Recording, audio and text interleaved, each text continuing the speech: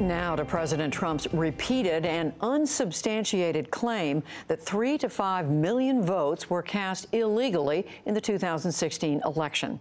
He set up a special commission to investigate, but one of its first acts has drawn condemnation from across the country. Sreenivasan is here with that. Yesterday, the vice chair of that commission sent a letter to all 50 states asking for voter data that includes addresses, party ID, voter history, and Social Security information.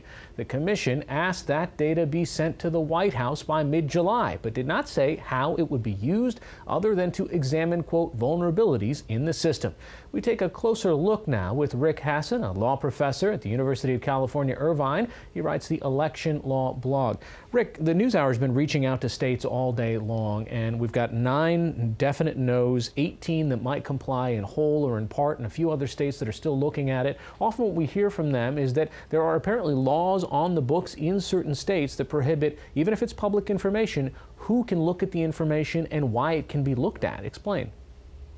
Well, some of this information, depending on the state, is available publicly. People can buy it. Some of it is not available. And in fact, just before we came on, I saw a story that Kris Kobach himself, the person who's asked for this information, he himself cannot produce the Social Security numbers that he's demanded because that would violate the law in the state of Kansas. This doesn't seem to have been very well thought out. Not only do we not know what the information is going to be used exactly to do, it doesn't appear that this information even legally can be provided by a lot of the states. So Kris Kobach, as his role as Secretary of State of Kansas, can't provide the information that he's asking for, right?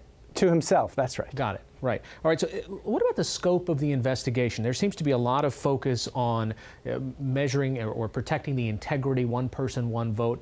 I don't see any description in here about any Russian meddling that might have happened. Well, so it's not clear exactly what this commission is going to do. Initially, the president had said he wanted to look into the potential for voter fraud. There were a couple of Democrats on the commission who said that they wanted to look into Russian meddling. Kobach said he might be open to that, but that wasn't on the list of questions that was sent to various state election officials. It's not clear what this group is going to do, what it's going to produce, but I'm concerned that it's going to be something that is just going to try to support the president's agenda, that claiming that there's a lot of voter fraud, and use that to make it harder for people to be able to register to vote. Is this the kind of information that a campaign really would pay money for? Well, in some states, campaigns do pay money for this kind of information. The fact that the information is going to be sent to the president's office is concerning. You know, rather than having outside professional staff, or rather than having social scientists who study this information, we know that this information is going literally to the executive office of the president. We don't know how it's going to be kept. We don't know how secure it's going to be, on what kind of servers. We don't have any information.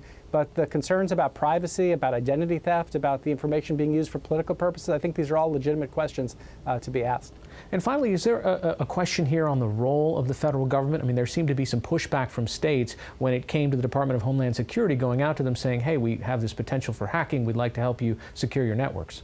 Absolutely. There's been this long tradition, especially on the Republican side, of talking about federalism and states' rights in this area. And you're even seeing some pushback now from states like Mississippi that are saying they're not going to cooperate with providing this information to the federal government. All right. Rick Hasen, a professor at University of California, Irvine. Thanks so much. Thank you.